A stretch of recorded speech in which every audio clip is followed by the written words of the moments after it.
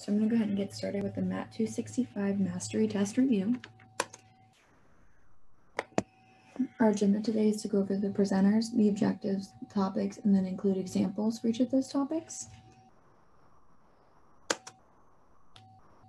And then here we have the Instagram on the left and the FSC Tutoring Center's Facebook on the right. And I'm your presenter today. My name is Allie Spawn, and I'm a junior majoring in chemical engineering, and I'm a special programs tutor here. Our objectives today include going over the derivative definition, the power rule, trig functions, product and quotient rules, inverse trig functions, exponential and logarithmic functions, and then examples of each of those rules. So for the derivative definition, we have f prime of a equals limit of x approaching a of f of x minus f of a divided by x minus a.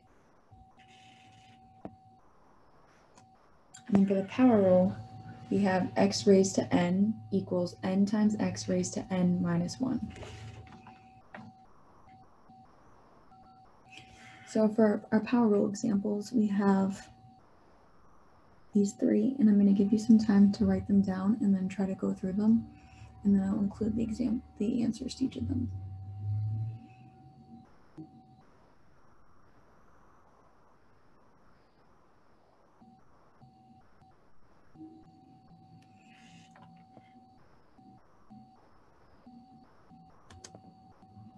So for the first one, we have y equals x raised to 2.5 minus 1 over x raised to 5.5. So then the derivative of that equals 2.5 x raised to 1.5 plus 5.5 divided by x raised to 6.5. And then for the second one, we have y equals 3x plus 8 over x plus 410 over x squared. So the derivative of that equals 3 minus 8 over x squared minus 820 divided by x raised to the third power. So the next one's a little bit trickier. We have the third root of x raised to the 8th power plus 2 times the square root of x raised to the 4th power. So then that simplifies to x raised to 8 divided by 3 plus 2x raised to 4 divided by 2. So that ends up equaling the derivative of that ends up equaling 8/3 times x raised to the 5/3 plus 4x. So for our trig functions, we have the sine, cosine, and tangent, which are the common ones you'll see most likely. So for the derivative of sine of x equals cosine of x, and the derivative of cosine x equals negative sine x, and the derivative of tangent x equals secant squared x. Just make sure to make a note of cosine equaling negative sine x, because with the sign change, sometimes that's an easy place to make an error. So then we have the trig functions for secant, cosecant, and cotangent. So the derivative of secant x equals secant x times tangent x. The derivative of cosecant x equals negative cosecant x times cotangent x. And then the derivative of cotangent x equals negative cosecant squared x. So for cosecant x and cotangent x, you have a negative sign here, so you need to make sure you also make a note of that one to make sure you don't make a sign error. So we have some examples. I'm going to let you guys write these down, and then I'm going to go over the answers.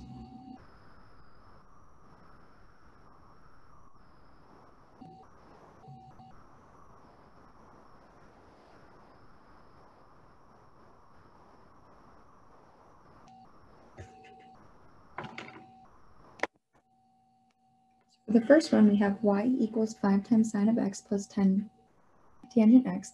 So the derivative of that equals 5 times cosine of x plus 10 secant squared x. And then for the second one, we have y equals tangent x minus 8 cosecant x. So the derivative of that equals secant squared x plus 8 cosecant x times cotangent x. Then for the third one, we have 3 times cosine x plus 2 times cotangent x. So the derivative of that equals negative 3 sine x minus 2 cosecant squared x. So these are just looking back at the 6 rules I just showed you previously and just applying them. You just want to make sure that you have all of those memorized for the test. So for the product and quotient rules, we have that the product rule is you have like your y will be equal to an f of x times a g of x. So you're going to have for the derivative of that will equal f of x times the derivative of g of x plus g of x times the derivative of f of x. And then for the quotient rule, you have f of x divided by g of x, and for that one it equals g of x times f prime of x minus f of x times g prime of x, which is also a derivative. And then that's divided by gx squared.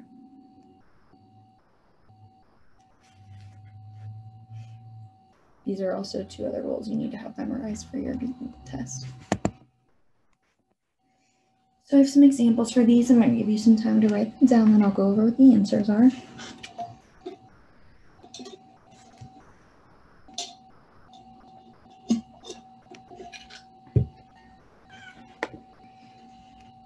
So for the first one, we have y equals 4 sine of x plus 5 tangent of x times x squared. So for the first one, it's just 4 sine of x equals 4 cosine of x. So for the second part of that, you need to apply the product rule. So then that ends up being 5x squared times secant squared x plus 10 of x times tangent of x. And then for the bottom one, that's when you're going to apply the quotient rule. So you have the square root of x minus 4 divided by the square root of x plus 7. So for that one, it's going to be your square root of x plus 7 times 1/2 square root of x minus the square root of x to minus 4 times 1/2 divided by the square root of x. And that is all divided by the square root of x plus 7 squared. And then that's the simplification of it.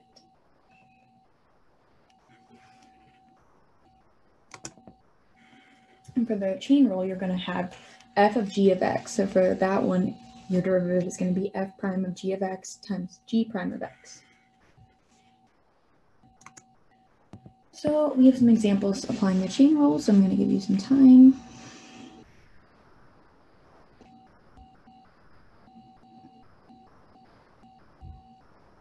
As always, you can pause the video and watch and then go through these on your own and then compare them to the answers and see where you went wrong. Or if you got them right. So for the first one, we have y equals cosine cubed times x raised to the 8th power. So that ends up being the derivative of that ends up being 3 cosine squared times x raised to the 8th times 8 times x raised to the 7th power. So for the second one, we have y equals 3,000 divided by sine of 4x. So the derivative of that equals 12,000 times cosecant of 4x times cotangent 4x. And then for the bottom one, we have y equals sine of secant x. So that ends up equaling 1 cosine secant of x times secant x times tangent x.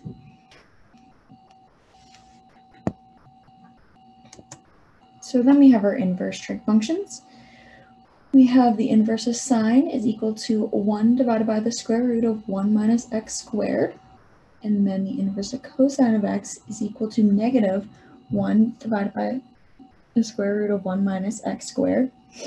And then for the inverse of tangent x, we have 1 divided by 1 plus x squared. So you want to make note that the cosine, inverse of cosine, is a negative. So then we have some examples applying these.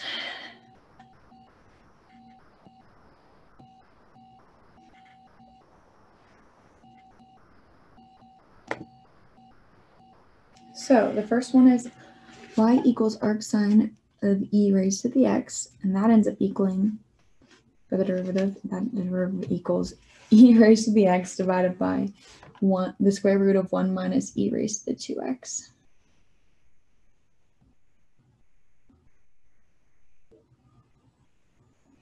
So, and then for the y equals, the second one is y equals arc cosine x plus 4. So the derivative of that equals -1 divided by the square root of 1 minus 1 plus 4 squared.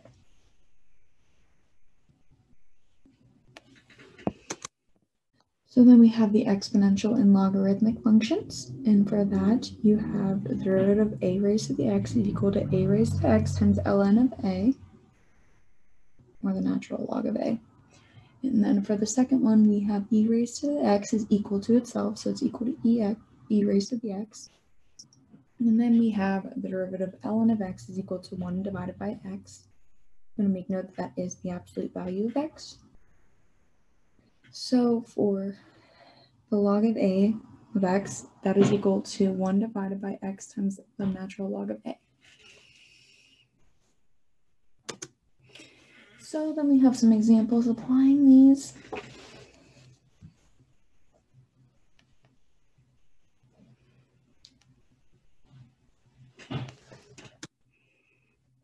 First one, we have y equals x raised to the 7th power times e raised to 3x. So that equals y prime equals 7x to the 6th times e raised to the 3x plus 3x to the 7th times e raised to the 3x. For the second one, we have y equals natural log of x to the 5th plus 4x, and then that is all raised to the 6th power. So for that one, the derivative equals 6 times 5, x raised to the 4th plus 4 divided by x raised to the 5th plus 4x.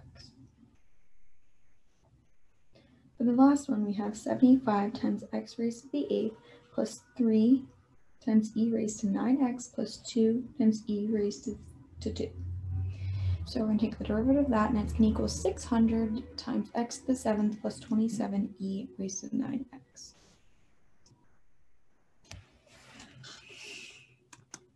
So that is the end of the presentation. So whenever you're going through the examples, just feel free to pause and look through them and practice them on your own, and make sure that you're able to do them to prepare yourself for the exam coming up. Thank you.